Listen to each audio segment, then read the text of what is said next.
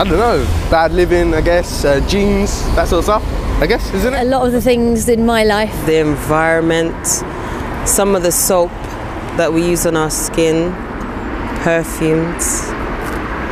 Smoking is what I would associate with it, really. Possibly poor diet. Pollution in a way. What causes cancer? I don't really know, you know. Regret, Do you think doubt, fear and cheese. Maybe genetic reason also. I think diet does, obesity can affect.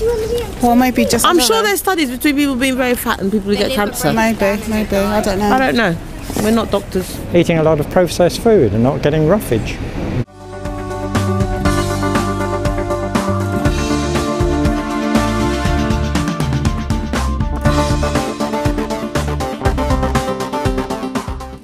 I have a horrible feeling it's sort of luck that causes it.